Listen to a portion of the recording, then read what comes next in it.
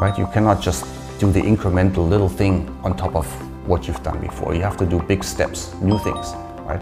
Curiosity is the most important. Hello, my name is Andreas Heinrich, and I really am interested in understanding how we can combine quantum mechanics and nanoscience together.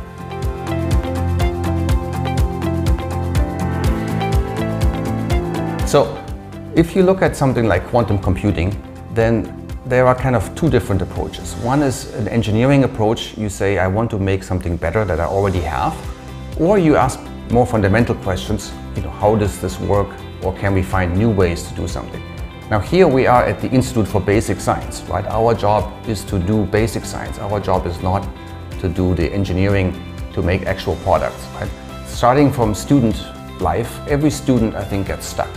Right? I think it's very typical because you feel like you're alone and you have to solve a big problem. Right? So I had the same issues, and fortunately I overcame that with the help of friends and colleagues, to actually graduate.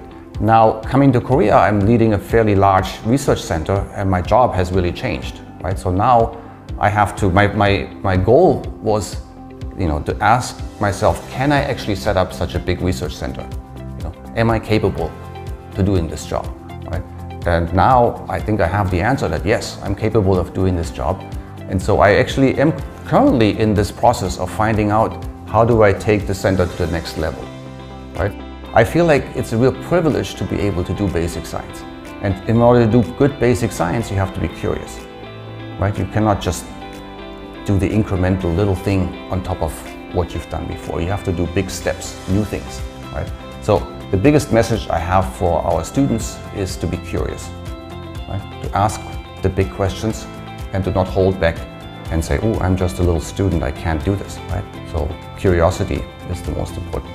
So if you don't feel like, you don't want to go to work, as a researcher, I feel like it's extremely important to be excited about the work that you do, right? You really want to be able to go to work and you don't want to go home. I'm more an explorer. I don't know. I don't have a specific goal that says I want to make a better quantum computer or I want to do this, right?